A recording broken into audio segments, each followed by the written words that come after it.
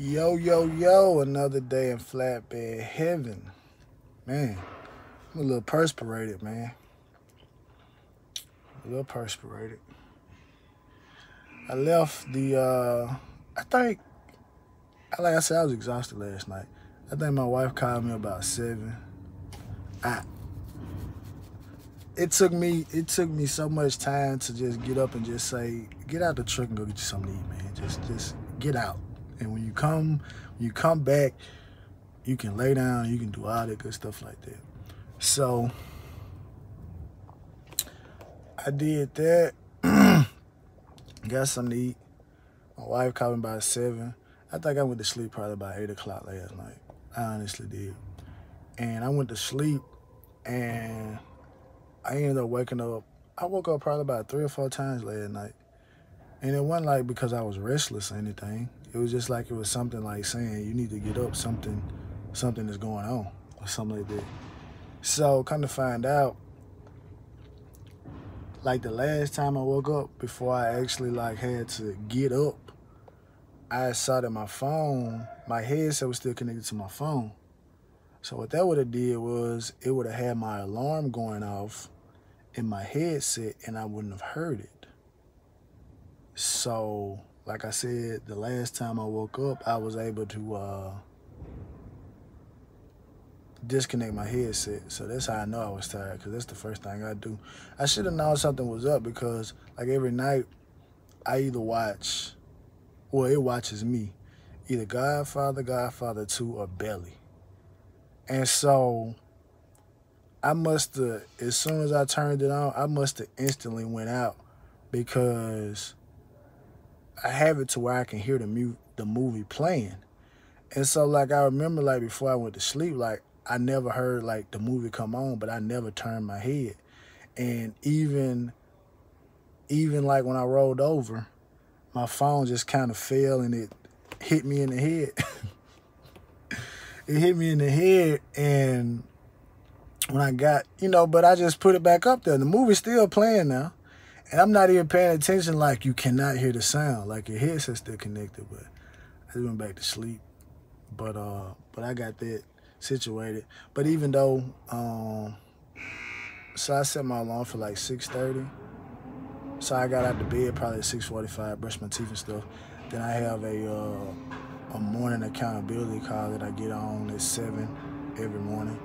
So after that call was over, went on, pre-tripped everything, and then I took off. So I actually got here with probably about 28 minutes to spare, because I know that, like I said, the last time I was over here, which was a long time ago, but sometimes I just kind of remember certain things. But I do remember when you get here, you go over a scale, and they want you to go ahead and untarp and everything like that. So I'm thinking, like, I got untarped, and then the lady came over here and she got me at like 10:40 to tell me to go back here and get unloaded. So I'm like, if I'd have got here like 10:28, 10:29, something like that, I wouldn't have been finished untarping and everything. I wouldn't have been finished untarping and everything like that. So, but my mindset was that they want you untarped and unstrapped before you even go to the back. So that was my mindset coming over here. So sometimes I guess, it pays to go somewhere. It pays to go there often, but it also pays that if you do go there maybe one time, like, try to remember the setup, because you just never know when you'll go back again. It's kind of like my buddy was talking to me yesterday. He was in Medicine Lodge, Kansas, and he was talking about this paper factory he went to. And I was kind of thinking. He said, like, yeah, I seen like a bunch of TMC trucks over there, and I was like, oh, okay. I did go over there one time before, because I think like Medicine Lodge, that's like where either Medicine Lodge or somewhere close to that, like Decker, like that's like where that's where their headquarters is at. Because I remember I went to the paper place, and I think I went down the road and I saw like that main terminal over there. So I said, okay, yeah, I remember being there, but I vaguely remember the setup, because like we went over there and got like preloaded trailers, I want to say, the one time that I did go over there. So it's always good. But I gotta go by the gotta go by the terminal and get my IFTA.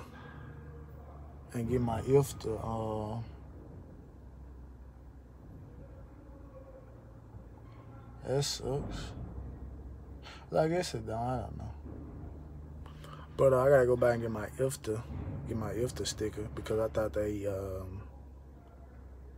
they mailed them out, but they didn't. So I gotta go back and get my IFTA sticker, and then I'm heading over here to get some pipe. It's going up around Cincinnati, Batavia or something. Yeah, so I picked it up and I'm gonna head to the house. Call it a day. I don't know what I'm gonna eat today. I don't know. Kinda want some seafood. I got some red snapper that I've been meaning to grill, but I ain't gonna grill it this weekend. I'm probably going to probably boil some shrimp or grill some shrimp or something like that I got. And I was gonna, fill it with this truck, try to get this oil filter off, but earlier in the week, my cousin texted me, asked me, was I busy this weekend? Could he come by, come hang out and stuff like that, because he's younger than me. I was like, sure, sure, no problem. So, I get it squared away then. Plus, I think my father-in-law, he was going out of town, so, because he had like all the tools and stuff, because I think we just gonna have to end up loosening it up and just cutting the filter on both sides and kind of wedge it off.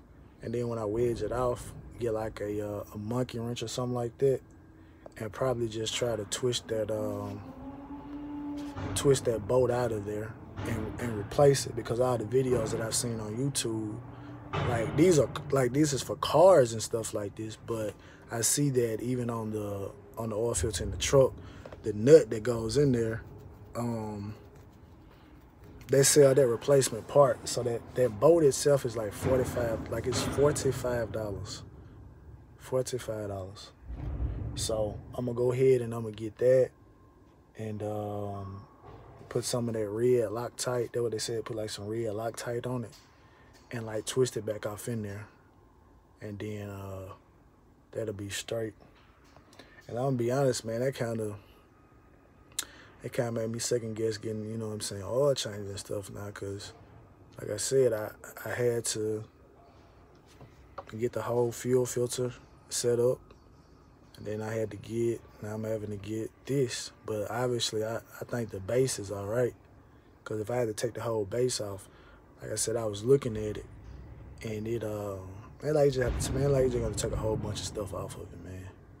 And I'm hoping that just the bolt, will remedy the issue or whatever. So when we get it off, I'm not even gonna worry about it. I'm just gonna put the bolt in there, and we're just gonna go on and change the oil.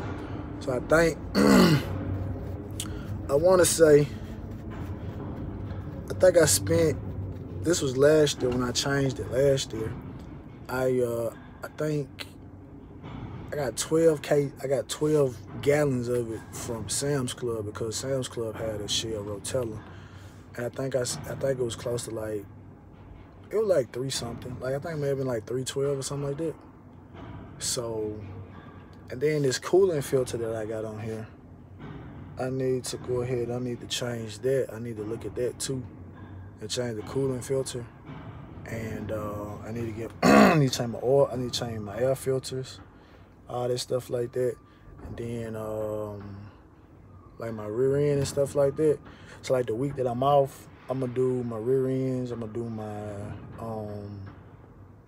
air filters, I'm gonna bathe my wheel seals on the front of the truck. Like I said, I'm gonna change the oil and everything that we can grease, and get it greased down, and do all that. But like I said, it's for the air filters and switching out the rear ends. I'm gonna go ahead and try to get all that done too. Cause I wanna say that synthetic stuff we bought, we got it from Trucker Supply. I forgot how much that stuff was, but I know I went to the shop, and we were asking them, how much they charge for a rear end.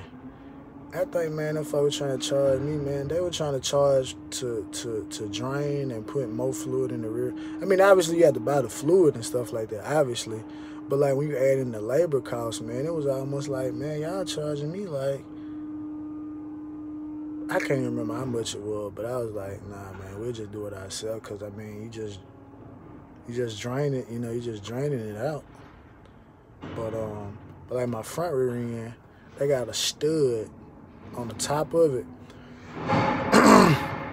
And it looked like they Jimmy rigged it to get it to stay on there.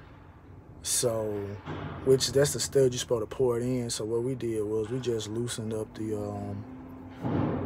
bolt kind of over to the side, and we just poured it in there. And I forgot how many it takes, but anyway, it's 2 jugs, so or two barrels. So both rear ends are gonna take both of the barrels. So ain't no sense in trying to say, oh, okay, we need this. Like, nah, just get both of them. And I think they said the synthetic lasts long. I think it said it's supposed to be good for like 165, 170,000 miles. But I just said, man, I'll just change it annually, man, and just be done with it. Ain't no sense in me sitting here counting. I mean, obviously, you may have a meticulous person that say, I changed it at this many miles, so I'm gonna do it at this many miles. But I ain't even gonna do that. I'm gonna go ahead and just say annually, because I got the truck. Yeah, cause I mean, actually it is annual because I got the truck in February last year. So yeah, it technically would be like a year on the dot, almost. Cause I think I got this truck the 26th. I wanna say. It wasn't March yet. I think I got the truck on the 26th of February, or somewhere like that. But in any regard, I'm just gonna do it like that. So around February every year, be time for the rear end and air filters and all that stuff like that. Even though I think you probably should change the air filters out on a better interval than that. But I don't know. But I'm gonna go ahead and switch them out. So I'm gonna get all that stuff situated. So like, I know this week, barring anything uncharacteristic happening, I know this week will probably be, it'll be straight once I get everything situated. And so next week, hopefully that'll be straight. So those 2 weeks like that, that'll be straight. So when it's time, so like I said, when I take that week off, I'll be good, because I ain't really got nothing, ain't got nothing to do. And maybe, possibly, that Saturday or something, I can go ahead, and Sunday I can head up to like, maybe like Columbus, Mississippi, or somewhere like that, and pick up something on Sunday and take off from there. So, that'll work out. Cause I know one week I picked up something. I picked up a car, man. I think that load paid like $3,500, man. I think it paid like $3,500 to go up to like Howey, Michigan or something like that. And I was like, that's love right there, man. I'll take that. I'll jump on that. Cause like Michigan is kind of straight. Obviously, you know what I'm saying, you got the weather.